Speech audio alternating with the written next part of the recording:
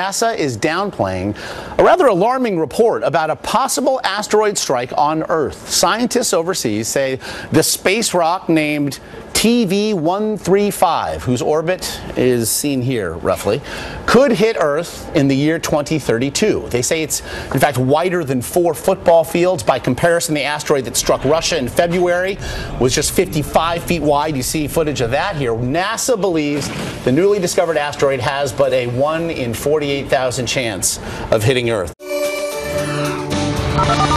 The idea that an asteroid could hit the Earth one day, NASA has a very serious proposal. Why not go into space and try to capture one so we can learn more about asteroids? And this is how they propose to do that. A very powerful rocket would take off from Earth, and it would launch what's called an asteroid redirect vehicle, which is essentially a robotic spacecraft which would shoot off into space driven by the most powerful solar electric propulsion system we've ever seen. Now, it wouldn't actually go beyond the stars, but this does give you a sense that it would go many, many hundreds of thousands of miles off into space looking for a very small target, because the asteroids thereafter would only be about this big as 2 or 3 big pickup trucks, although this would weigh as much as 2 freight train engines, and it would be rotating slowly. That's a challenge because they have to stop that before they can transport it. So let me scale this down to size so you have a better idea of what we're talking about. Because as the redirect vehicle comes toward it, it will deploy a giant technical space bag,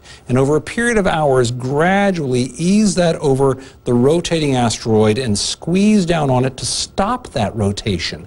Then the whole shebang will take off, flying back toward the Earth, and more importantly toward the Moon, where it would go into a rotation around the Moon about 40,000 miles above the lunar surface. This way, scientists could travel out there, astronauts, to visit this asteroid and conduct experiments on it. Why would we do this, though? This will cost many, many billions of dollars at a time when the country doesn't have much money.